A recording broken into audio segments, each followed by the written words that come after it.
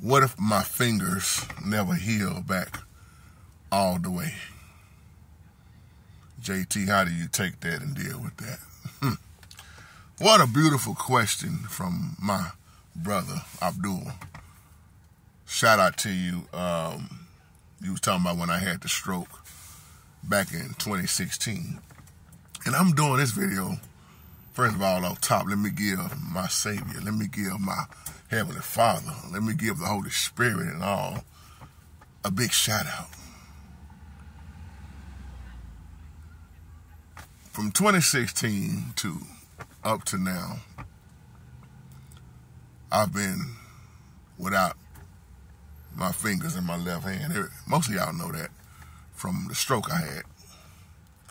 And the sad thing is, when I had that stroke in 2016, one of those doctors was trying to speak another stroke on me. Medically speaking, they were saying, while I was spiritually speaking against them, was saying most people, when they have a stroke, in the next 2 or 3 months, you're going to have another stroke.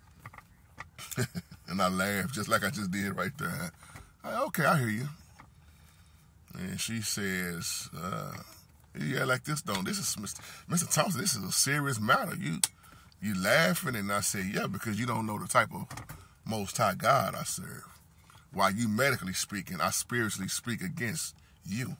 When you don't know what's wrong with me, when you're trying to put me on stuff and do an experiment. When y'all told me my heart would never get better, and here it is, 2024, I got this same heart.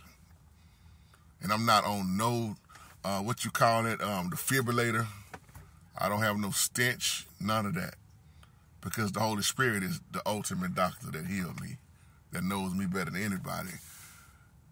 But you asked the question because you know I love to play the piano.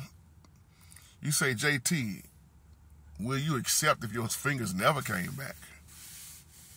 Yeah. Oh, yes. And I want to encourage somebody with this. When I look at my situation, then I look at somebody else doing worse stuff than me. Hallelujah. Because it could have been a worse stroke. It could have been like some of the people I know who's paralyzed in the wheelchair and can't move at all. And they can't get up, they can't do nothing, they got to have somebody to change them and all kinds of things. It could have been that type of stroke. So I can't do nothing but accept it. I've accepted it this far. I can't get mad at the Holy Spirit. For what? Holy Spirit allowed it to happen just so he can get the glory again. From the heart failure, CHF, I conquered that.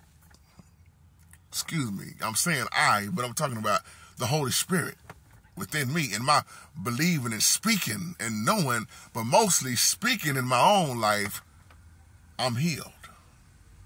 Yeah, it hurts at times.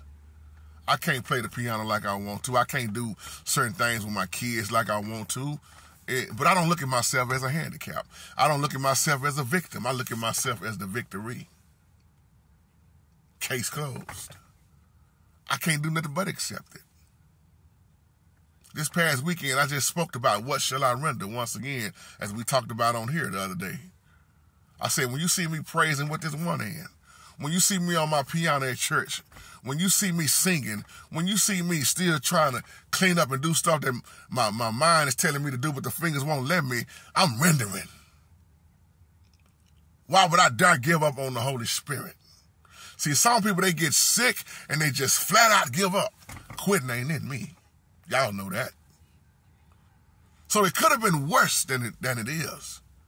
Though I may not have my left fingers moving like my right hand, but I'm still moving. I'm reminded as I close of my brother Kevin Davis on here. Kevin Davis is blind. And he say he thank the Most High for what he can see. Somebody right now can't see it all, can't hear it all, don't have no legs at all. They're not even in their right mind at all. So we better start proclaiming instead of complaining. I leave on that. Shalom, family.